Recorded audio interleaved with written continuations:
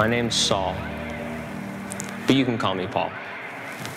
I know two first names, it's a little strange. Allow me to explain. See, I was born in the city of Tarsus to a couple of very devout Jewish parents who made sure that from the time I was very young, I went to school and memorized the Torah. You know, the first 5 books of the Old Testament. Yeah, all in my head. I quickly rose to the top of my class, and before long, I was handpicked by one of the most famous rabbis in the land to be his student.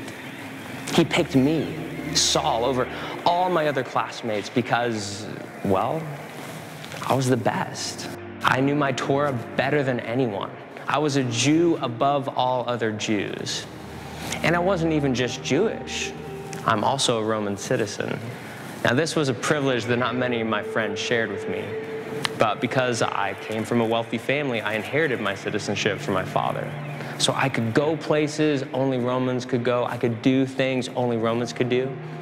And along with all the other perks and privileges of being a Roman citizen, I was also given a new name, Paulus, or Paul for short. So that's me, a man with 2 names. To my Jewish friends, I was Saul. To the Roman officials, I was Paul. And life was pretty good living in both worlds. I could travel anywhere, I could do business with anyone. But I always kind of hated it when people called me Paul. Not just because I didn't want to be associated with the corrupt Romans, but because Paul in Greek means small. I much preferred to go by my Hebrew name. You see, Saul was the name of the first king of Israel, and he was anything but small. He was taller, stronger, more handsome than anyone in the land.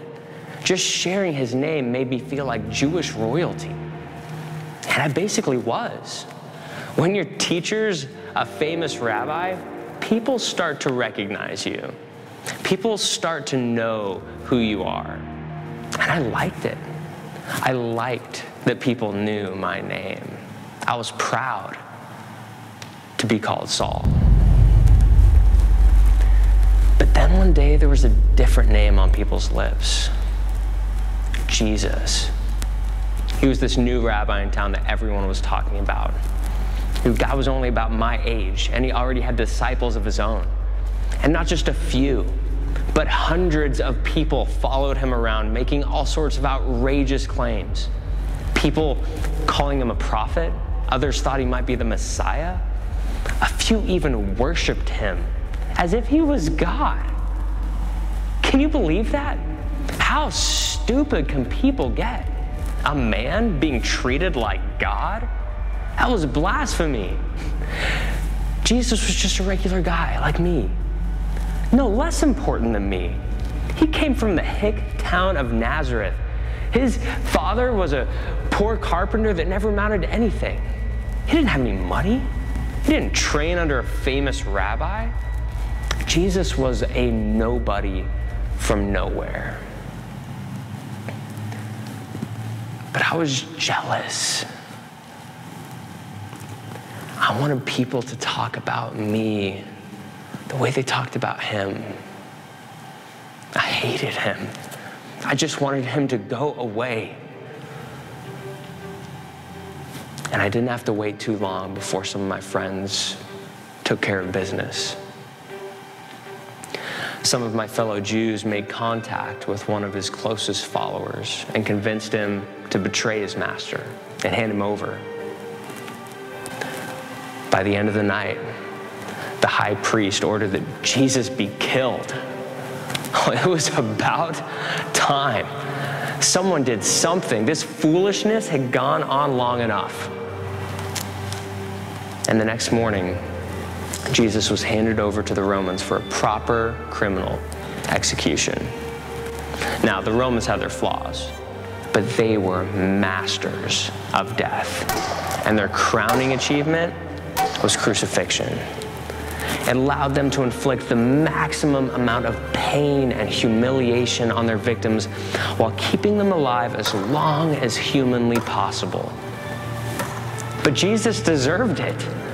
So they tore him apart with whips made of bone and glass. They shoved a crown of thorns on his head like he was some kind of king. And then they marched him up a hill and nailed him into a cross and hung him out in front of the whole city for the world to see him for what he really was. A false prophet, another dead end, an empty promise. A sign above the cross read, "Jesus of Nazareth, King of the Jews." Did people really still think that this was our king?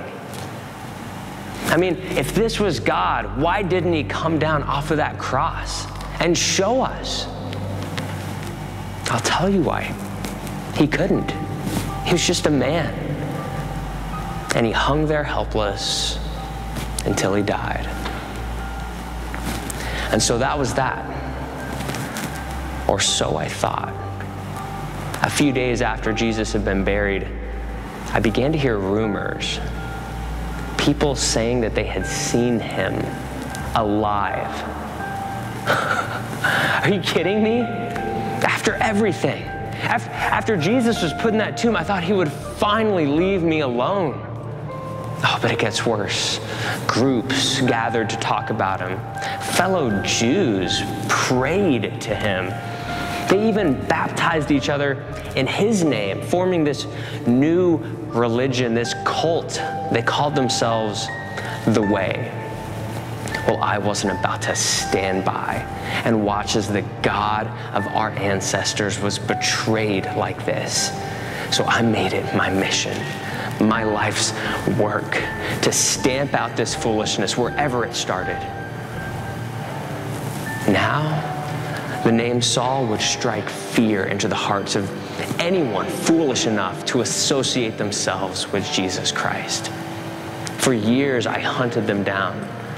Day after day, I stood by and watched as they were beaten, thrown in prison, and killed.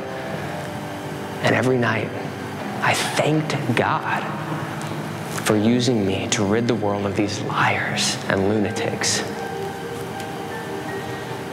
But of all the men and women that I arrested over the years, there's one face I can't get out of my head.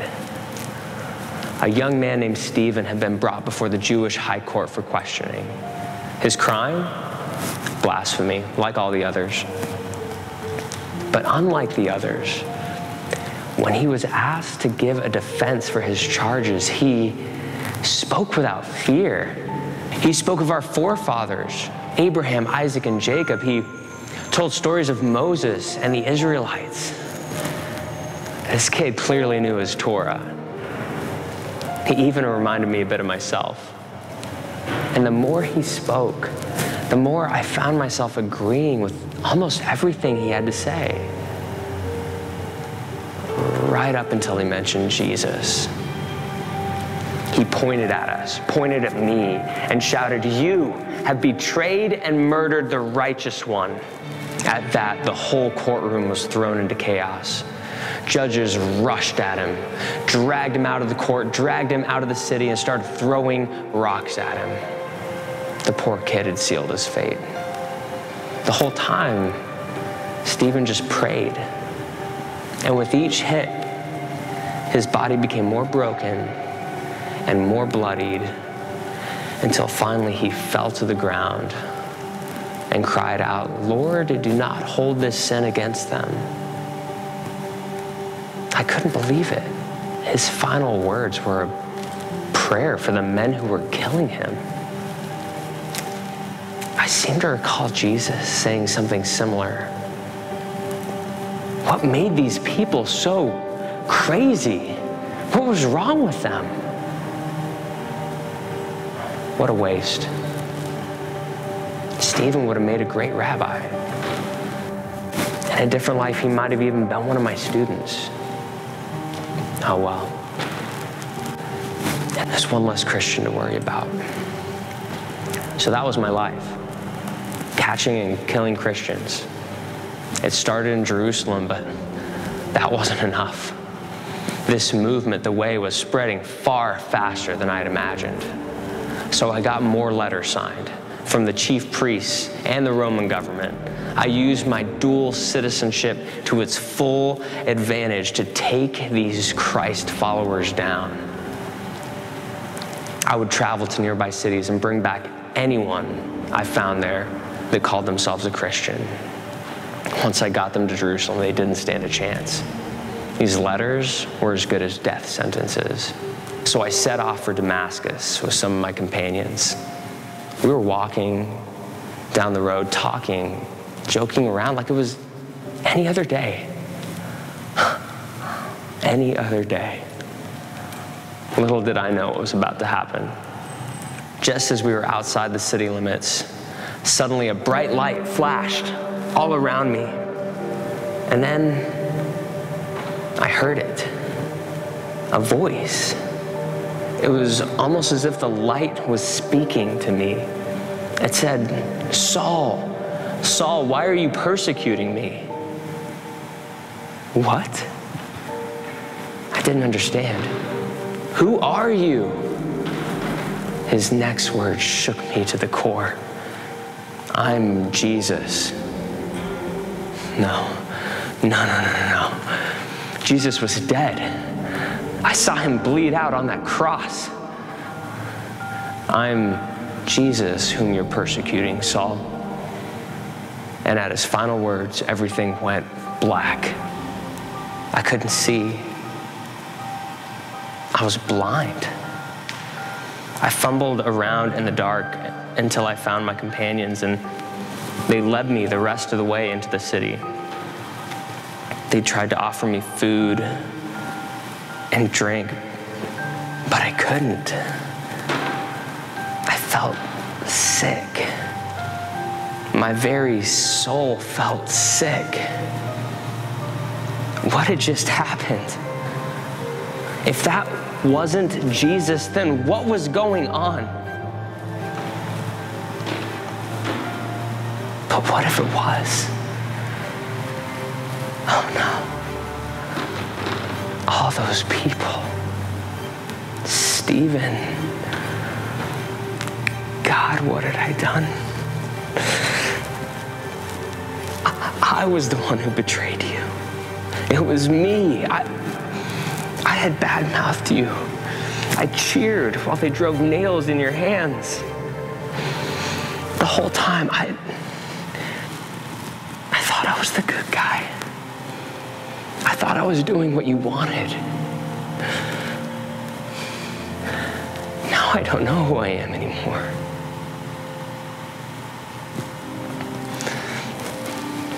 I didn't know what to do. What do I do?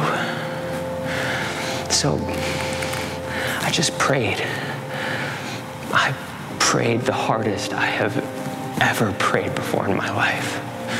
For 3 days, I didn't eat, sleep, or drink. I just cried out to God. I must have said I'm sorry over 1,000 times. And then on the 3rd day, I got a visitor. A man named Ananias said God had sent him. Well, he was a Christian, so I figured God must have sent him. Because what Christian would want anything to do with me after what I had done to them? He put his hands on my eyes, and these things like scales fell out. And slowly my world came back into focus. I could see again. And you'd think I'd be happy. But I still felt so lost in darkness. And as if he could read my mind, Ananias said he wasn't just there to help me see with my eyes. He was there to help me see with my heart. He said, "You were wrong, Saul. Jesus was the Son of God. He was exactly who he said he was. And he had died, but he hadn't stayed that way. And now, we can be forgiven for anything. anything? No. No, not me. Not after what I'd done. Not after who I've been. But he said, Saul, would you like to be forgiven? Yes. Yes, please, yes. And then a Christian prayed for me. A Christian baptized me, Saul, in the name of Jesus Christ. One man went under the water that day, and a different man came out. Everything changed after that.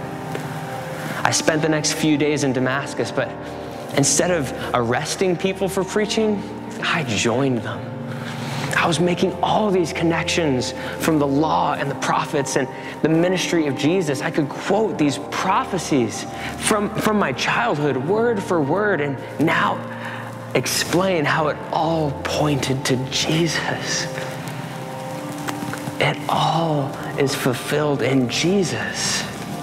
I was filled with this fire to speak, this passion to preach that I had never experienced before, teaching in the synagogues. I had good news and I couldn't keep it to myself. Well, most people call me Paul now, and I don't mind. In fact, I'm proud of my Roman name, even though it means small, because it reminds me that my name must be small so that God's name can be great.